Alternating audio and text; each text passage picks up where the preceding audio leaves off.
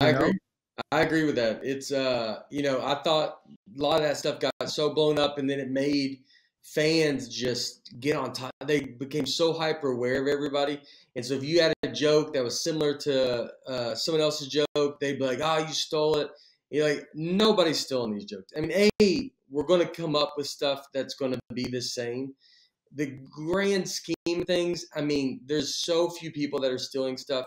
I understand some of the ones that did, but like you said, they do hit a wall that where they don't get past it because it can get you a little success ahead. But I mean, it's like it's just not a the people that did it. You're like, all right, so Carlos Mencia, ones that were successful. You're like, I don't even know. Like, you can't even really name that many people. No, no. The ones that steal, the universe pays them back. You know? Yeah, and you know what? I remember a comic once said to me a long time ago, like because I asked him about that, and he was just like a road comic, and I was like, "You worry about people stealing your jokes?" And he's like, "If I can't write more jokes, then I have a bigger problem." And it's not that you're rooting for stealing or that stealing is bad. It's just you can't if you just focus and trying to protect your jokes being stolen, you're going to get nowhere. Because you're too precious over these jokes that you should be evolving and coming up with new stuff. Absolutely, and I'll tell you something. When I was getting started, I was really good friends with this guy, Ollie Joe Prader. He was like a Southern comedian. Well, I want to hear, dude. Why did you know him? Tell your thing, and then. Oh, he was great. He was great, and he was my buddy, but he would steal people's jokes, and they were always hating him. And he'd always say to me, Mike, the only ones that really are mad about it is the ones that I tell it better than they do. Yeah. And it was true, Yeah. got people that really didn't care were like, oh, I let him take my fucking joke. He doesn't do it as good as I do. He's not doing as good as me. But the people that he improved upon it, and he did sometimes, Yeah. But did you know him? No. I just heard stories. I read that story about Fox where they opened for him, or they have to like take him on stage. They put him on stage before the show starts and have like a curtain over him or something, or like. Yeah, that was towards the end of his life. Yeah. Yeah. That's, sad towards. It's like one of the best stories I've ever heard in my life, though. Well, I will tell you, I hired him to do a show open for me. This was years ago, and when I found him, he was passed out on the baggage conveyor belt, just going around as if he was a big piece of baggage. I went, oh my God! I know it's not to it's a sad thing, but it's also what I love about comedy and comedians is just kind of, it's a mess. It's like someone that can be so talented in something and then just have like this not control and this other thing, and it's just there's a like a sick beauty to it. Yeah, really, that's a great way to pay it with him, man. He was amazing. He was amazing, but he just was so messed up. His real name was Gilbert Hartzog, and he just kind of he was from Jackson, Michigan, and he spoke like I'm speaking, and he created that Ollie Joe Prader. And one time Charlie Hill, you know who Charlie Hill is? He was an Indian comedian.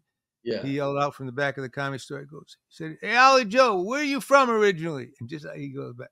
He goes, "I'm from a place called Gilbert's Bluff." Charlie goes, "Where's that? Where is that?" He goes, "That's right near Hartzog's Landing. Let me do my show." Yeah.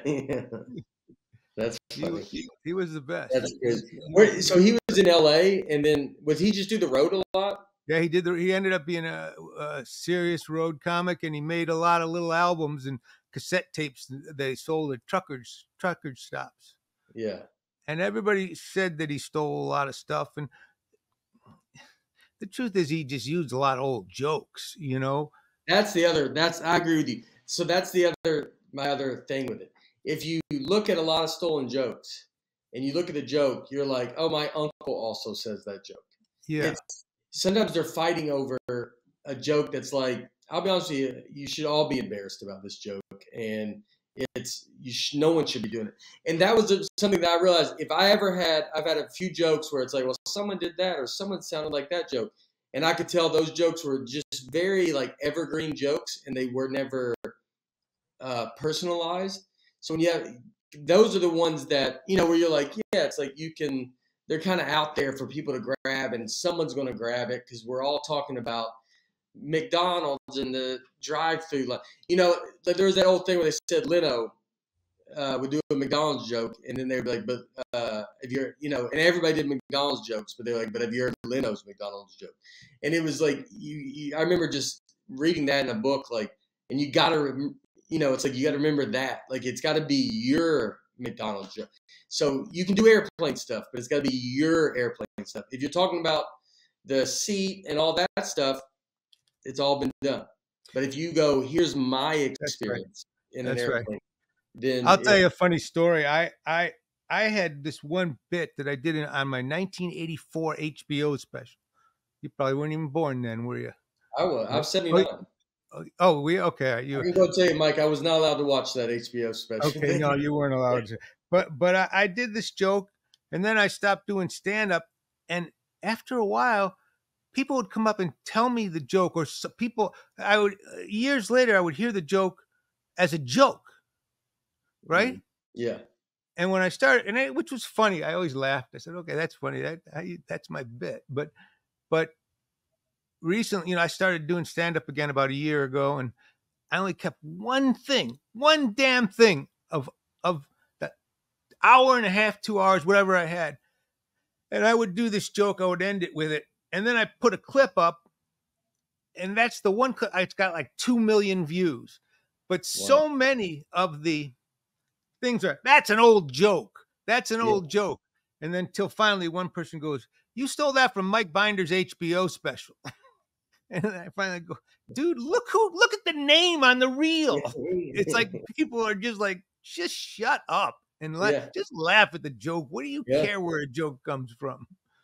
It's there too is, sometimes they go after some older guys, and you're like, yo, dude, he might have wrote that joke. Like, I don't, it's like they can think it's like, oh, that's an old joke. You're like, he's been doing comedy since the 70s. Old.